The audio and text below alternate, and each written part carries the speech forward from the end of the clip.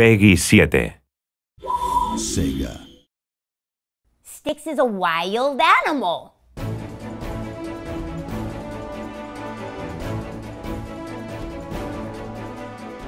Sticks is a great addition to this group of characters, and before she becomes part of our gang, she's been living alone in the wilderness for a really long time.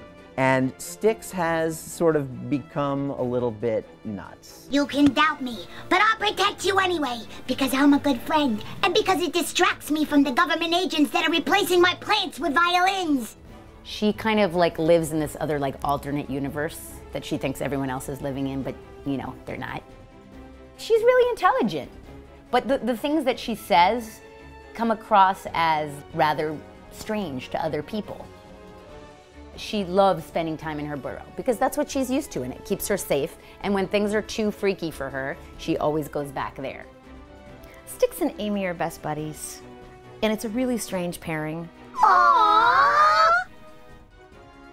She's fiercely loyal to her friends, and the thing is if she's around, really truly nobody has to worry because she can kick butt. Sticks is very funny without trying to be funny. Crossing paths with a cross-eyed moose brings a curse upon the moose crosser and a non-moose cross friends. Don't you people know anything about science?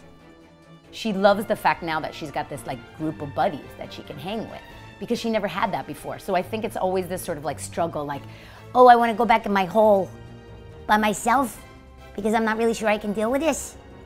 But I love you guys.